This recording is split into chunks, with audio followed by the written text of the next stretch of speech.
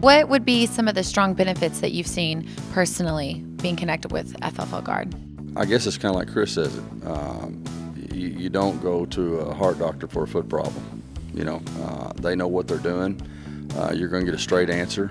The ATF won't always give you one. It's kind of gray. They'll make it black and white. I think FFLGuard's respected. They don't want members that have problems. They are there to protect the members that do it right. So what would be, if you could give one encouragement to your fellow peers of why they need to join the team with FFLGuard, what would that be? Real simple. Just did it 5 minutes ago. I found out a friend wasn't a member, and I'm like, why?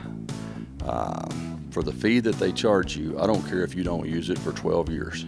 The year that you actually use it, you may not even have to because of their presence, but it all becomes worth it. And the ability to be able, if you know you did right at the end of the day, you did not intentionally, willfully, or knowingly break the law, you tried your best, then that's what these guys do. They protect you under the laws that are there, and they make the laws with less vague. They can take and interpret this case, what the ATF's doing in this area versus what they did in this area, and make it all make sense and pretty much alleviate going to court.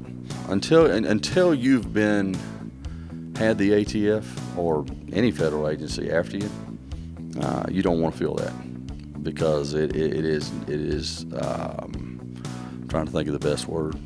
It's not a good feeling. Anybody in this business that wants to sleep good at night for fear of worrying about that, it's worth it. I mean, it's just hands down, it's worth it.